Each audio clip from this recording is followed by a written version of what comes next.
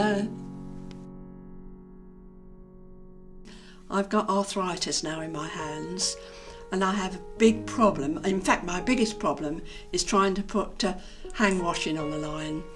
It's the problem of pain in the joints here and the pushing. It's very difficult to do. The pushing to open the peg, that causes me a lot of difficulty. On a bad day, I mean there are better and bad days, on a bad day I probably couldn't even put one on. So I just take them inside and I just have to dry them inside. Over time, pegs have become smaller. I wanted to design a peg that could be pushed on, like the old style pegs, but had the closing jaws of the latest pegs. I made a prototype.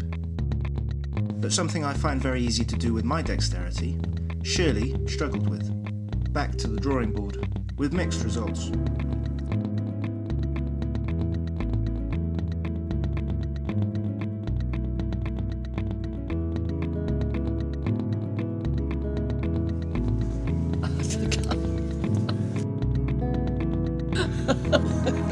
That shows you that I'm having trouble. Shirley had been using sprung pegs for so many years that when introduced to a new operating method, her brain still wanted to open the peg in the way it always had. I looked at new designs that built on existing patterns of use, but were easier to operate.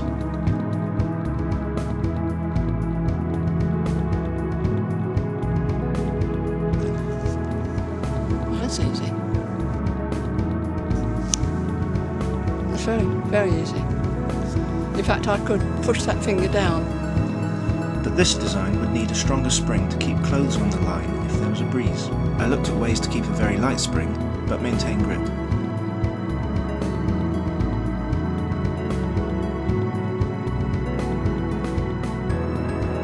The final design locks a very soft rubber part against the fabric. If clothes move, the rubber is displaced, increasing the grip on the clothes without marking them.